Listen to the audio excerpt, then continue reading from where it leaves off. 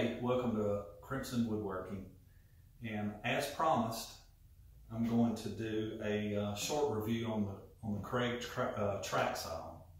And one of the things I wanted to start out with is that Kreg really, I think, is making a small mistake on how they market this track saw, and that's that they're marketing as an adaptive cutting system. And if you haven't saw that, just do a search for that. And it's a table that Kreg makes with a track that flips down, and it's really a neat way of replacing a table saw. Or if you feel uncomfortable with a table saw, it's a great way to make compound cuts, any kind of breaking down of sheet goods, but it's not a table saw. If you already have a table saw and you want a track saw, this is a great track saw. I'm really pleased with it. What I used before is, you may be familiar with, okay, like this, that you clamp down and you measure your saw off to your blade. Mine was 4 inches. And you make your marks and keep it 4 inches away. And there's a lot of variables that you can make a mistake with something like this. And what I went to after that was this monstrosity. And you know what? This works. It's really great. You lay it on your sheet good, and it's already pre-measured for your particular circular saw. And you can make a great cut with this. The only thing is it's heavy and it's kind of hard to move around, and it's not a track saw. And then I found this at Christmas, and it came with the saw and 2 62-inch tracks, for $3.99. Now this was on Amazon around the second week of December. And when I looked at it, I thought, this has got to be a mistake, because the saw itself is $2.99, and it's $99 per track. But now it's almost like I'm getting a free track.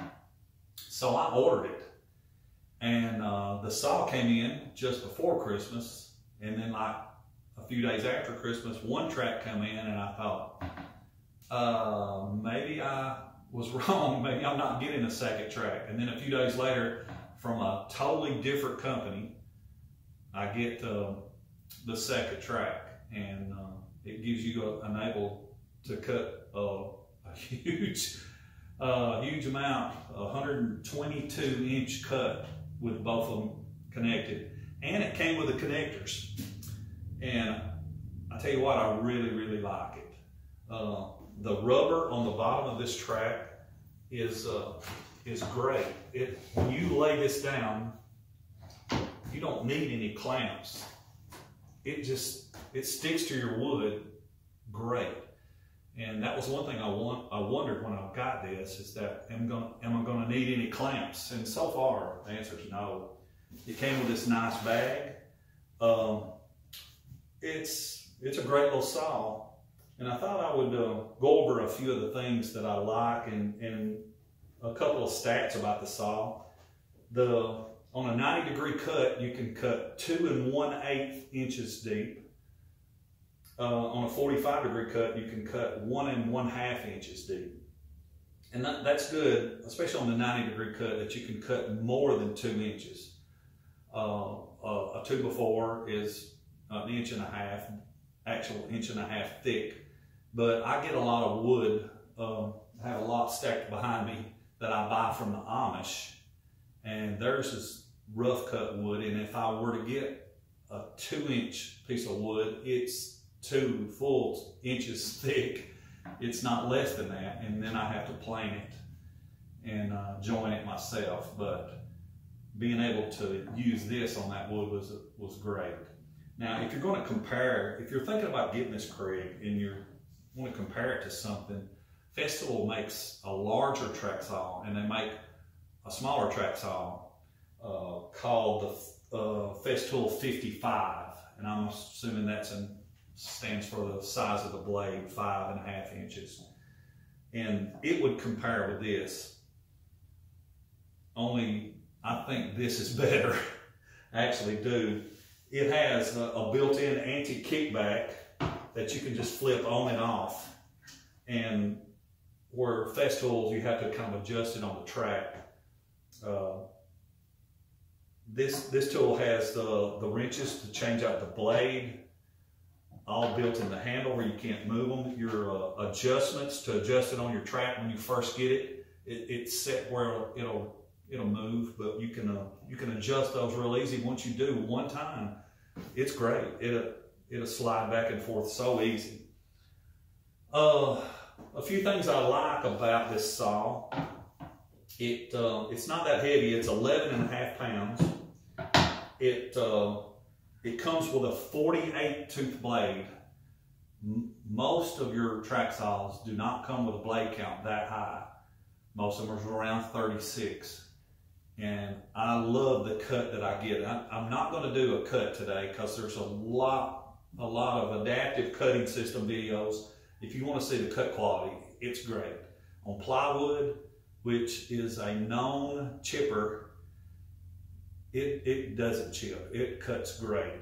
The track saw has a splinter guard that you only have to set it one time, and it sets it at your height where it just touches whatever you're touching, whatever you're cutting, and it keeps it from splintering up. And that is great. I didn't know if a splinter guard was going to be something that I even cared about, but I do, and I'm glad I had it.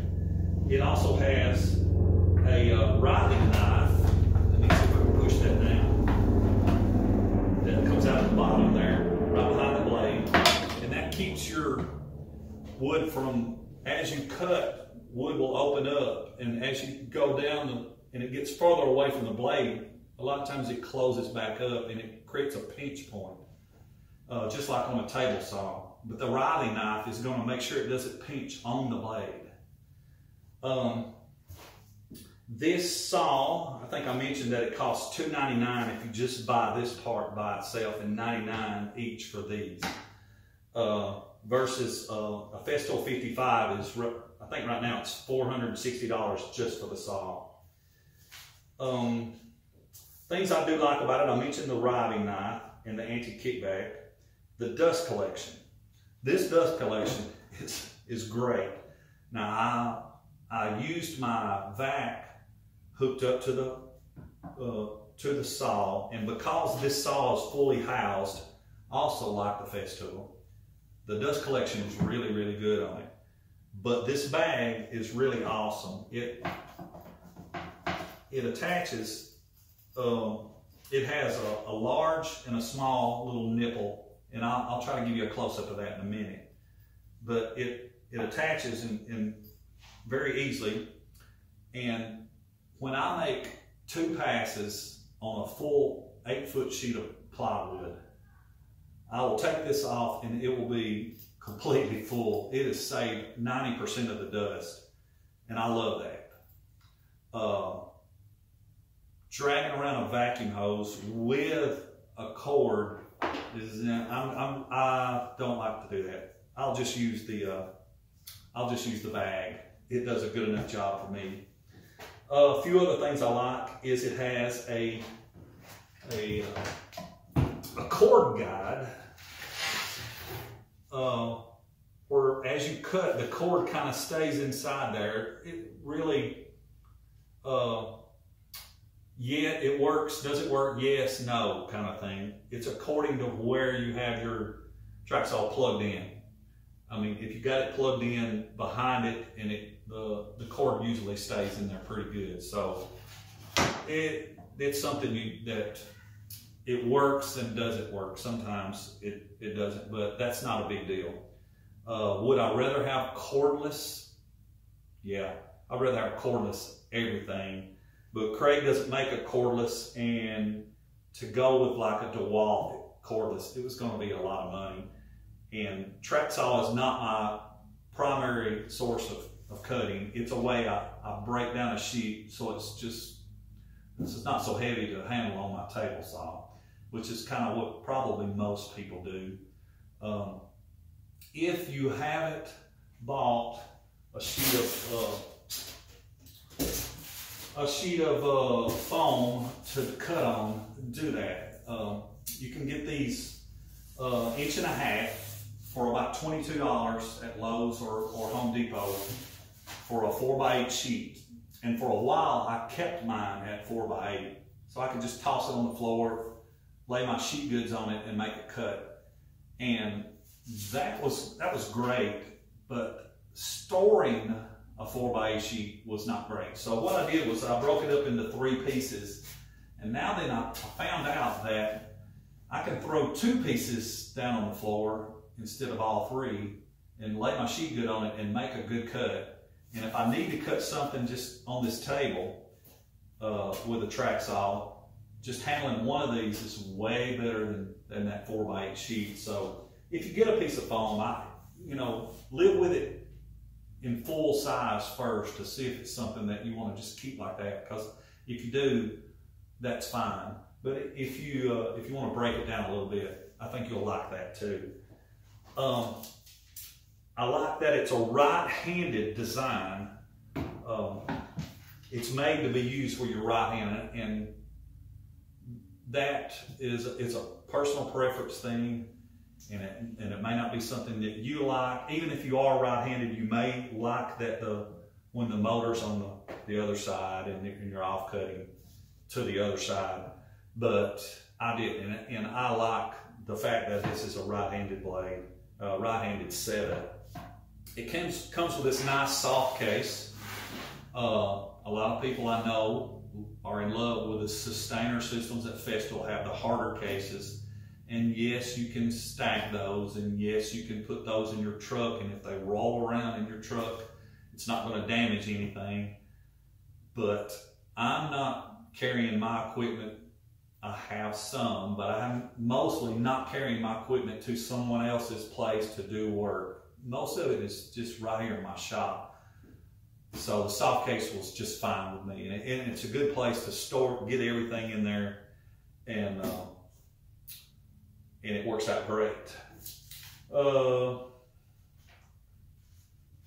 Some things that I would like to see from Kreg was if they offered for like $50 a little 36-inch track, I would buy it, because there's times when I want to make a smaller cut on a piece of sheet good that the way, if it's longer than it is wide, that's fine for putting through a table saw. But if it's wider than it is long, if you operate a table saw for any length of time, you'll know what I'm talking about. Those are hard to cut like that. And sometimes it's like 25 or 30 inches long, so it's for your chop saw or your sliding miter saw, it's still too long. So a small track would be something that you could just pull out from under your bench and make your cut, put it on your lines and make your cut. And cordless. Now that I've bought this, I probably won't be buying another one, but if Kreg for like $50 more had a cordless one, I would have paid the extra to get cordless, because I'm a big fan of cordless. But since I don't use a track saw very, very often, having a cord was just fine. Let's try to get you in so you can see a little bit closer view of this right now. Okay, let's show you a little closer view of this track saw. The first time you use it, this plastic will be actually sticking out just a little farther, probably maybe 3/8 farther than what it is now. And you'll turn, it says to set it at like a 1/4 inch and start it up and go down and cut it. And you'll see a lot of this blue plastic just flying everywhere. And so don't be alarmed by that. What that is doing is making a zero clearance for your saw. And so that's exactly how you do that. And of course the book's going to go over all this with you. Let's try to move the camera around and give you a little better view. Okay, the depth of cut is pretty neat. You can move it up and down very easily, and it has a setting right here. This is 3/4, and just past 3/4, this little arrow, it says ply, 3/4 ply for a 3/4 inch plywood, and it has the same down here for 2x material. You'll notice this is 1.5 inches, and just past it is a little arrow for your like anything that's a 2x material is actually 1.5 inches. So it wants you to cut just beyond that depth. That way, if you're using foam, you're not cutting that much into it. If you look right here, this is how you determine your degree of cut. You know, whether you want to try to cut it at 45 degree or a 22.5. And in the back, let's see if we can see this. It has a red knob that enables you to apply the anti-lock. Now it's off now. I mean, yeah, anti-lock where now it won't go back on you. It's a kickback, I'm sorry, kickback. And then you turn it off and you can move it backwards with it. And that's to keep from, when you do a plunge cut into the wood, that you're already on a cut and you're plunging into a wood, a lot of times, plywood not so much, but hardwood, yes, it'll cause the saw to kick for just a second. It's always better to start your plunge off of your material and go into your material as it's running. But if you put the kickback on, then you don't have to worry about that. You can just plunge into it, and if it kicks a little bit, you can still go on down with it, and it's usually not a problem. Let me move this around. I want to show you. I talk about this, the bag. I really like this. You'll notice inside it has a really small little button here and a large one over here. And you'll notice it's a small and larger on this side. And that enables you to put the bag on properly every time. Just line it up and slide it on and give it a little turn. And there's even these straight lines on your bag here that line up, and then you know your bag is fully seated. And then I usually turn it just a little bit like that to kind of get it out of my way while I'm plunging. You have a way to change your blade as you hold the blade locked down to change your blade while it's plunged. You can hold it down, keep it down there. And all the blade change equipment and then your adjustments for your track come in the handle so you won't lose it. Now there's one thing that I wish Kreg had did, and that's for the when you join two of these together, there's some little bars that interlock on the bottom. I'll flip it over and show you the bottom. In these little tracks, it comes with another track and a little bar slides in and you tighten it up. Well, I wish that Kreg had used one of these Allen keys, Allen wrenches that is included to tighten this up, but they didn't. It's a third Allen key that's smaller than this one, and don't lose it because you'll be searching around everywhere for it. So it would be really nice if this key, Allen key, fit that track. But other than that, I think Kreg did an outstanding job on this thing, and I would highly recommend it. If you're not in the buying market for getting a table saw, or you're saying, you know, I'm not sure, table saw just doesn't seem safe. And yes, there's a stat that says 6,000 people a week go to the emergency room for table saws nationwide. You know, I'm sure 6,000 people fall in the shower a week too, but if you're not in the market for a table saw, or you really just don't want to do something like that, the adaptive cutting system seems great. But I really think Kreg is kind of missing a chance at sales by not promoting. And if you don't believe me, just put in Kreg Track Saw in YouTube, and my video will be like the first one I've seen on just the track saw. Everything else is on the adaptive cutting system. But if you need a track saw and you don't want to pay festival prices for it, this is a great little saw. I love everything about it. Does it cut a little slow when you're cutting through 3/4 inch plywood? Yes, maybe a little bit because it has such a high tooth count, but the cut is outstanding on it. It's chip free. I'm really, really pleased with this. If you have any questions, don't forget to put them in the comments and I'll try to answer them for you. If you like this, click on like and remember to subscribe. And if you want to see any more reviews on anything that you see when the camera's panning around, if I have it and you think you may want to know about it, let me know. I'll do a little review on it. All right.